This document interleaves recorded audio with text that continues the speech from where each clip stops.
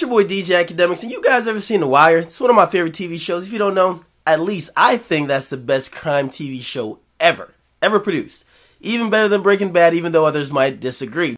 Now, there's a scene in The Wire where Marlo Stanfield, who's a notable drug dealer, takes a candy from a store intentionally right in front of a security guard, and the security guard watches him do this. So the security guard confronts him outside because he knows who he is, and he says, listen, man, you gotta have some type of respect. You can't have things one way. Well, needless to say, just like in The Wire, Marlo did have it one way because that guy was shortly killed afterwards. Now, these Chiraq Savages, they're living like their life is a mix of Season 4 of The Wire and GTA 9 Chiraq. Except, these idiots think they could respawn after they die.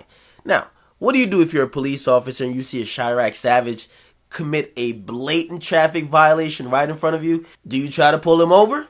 Well, this one cop did, and obviously he fucked up, well, these two cops, because a Chiraq Savage was pulled over by the police, and what did the Chiraq Savage do? Shot both of the cops.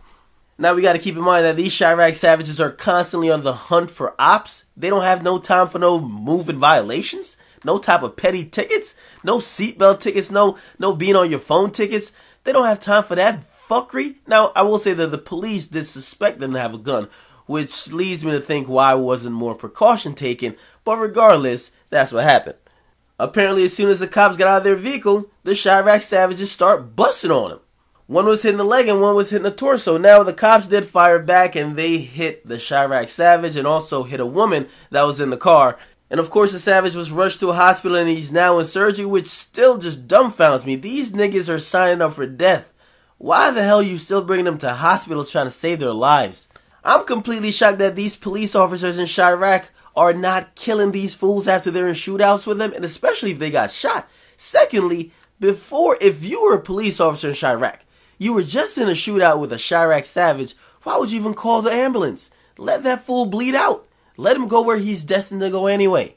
But anyway, surprising enough, or actually not even surprising enough, the shooting took place across the street from an elementary school. We know how Chiraq Savages get down. Churches, elementary schools, nothing's off limits. Guns get busted any goddamn where. Now, if you guys are keeping tally of this Chiraq fuckery, this is a second related cop incident where the Savages are shooting at the cops within the last week. So, obviously the cops are outnumbered, outmatched, and obviously the Savages are willing to lose their lives over nothing. So, the cops can't keep up with the Savages of Chicago. You guys get in the comment box. Let me know what you guys think about this next story. It's your boy DJ Akademiks, and I'm out.